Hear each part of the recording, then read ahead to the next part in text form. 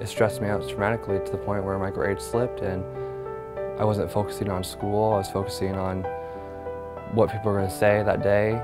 It was heartbreaking. We send our kids to school thinking that our kids are going to be safe.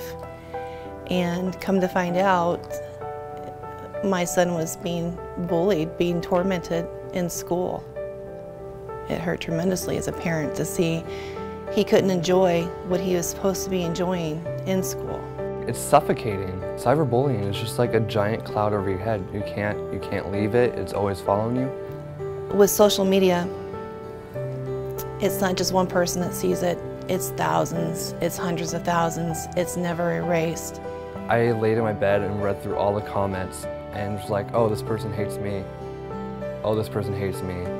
Wow, look what they're saying about me. And I couldn't help but, it made me more depressed. It made me more willing and wanting to kill myself.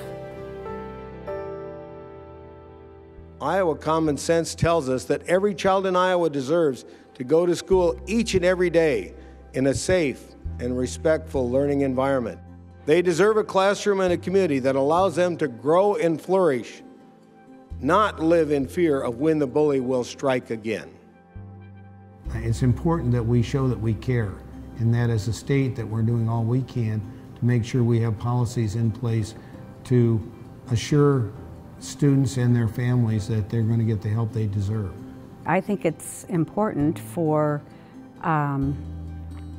all children, no matter what age in the state, to know that they have an ally in their governor and first lady. You can make a difference. You can be a part of stopping that and making sure that students have a safe environment to learn in. The Capitol has this one chance to fight for those who can't fight for themselves, for those who are not strong enough to fight for themselves. You can be the change. Bottom line is this, is that it's so important to implement this particular bill in order to save lives. This is the year that we stand up to the bully. We can't wait any longer. Please join Lieutenant Governor Reynolds, my wife Chris, and me in standing up against bullying.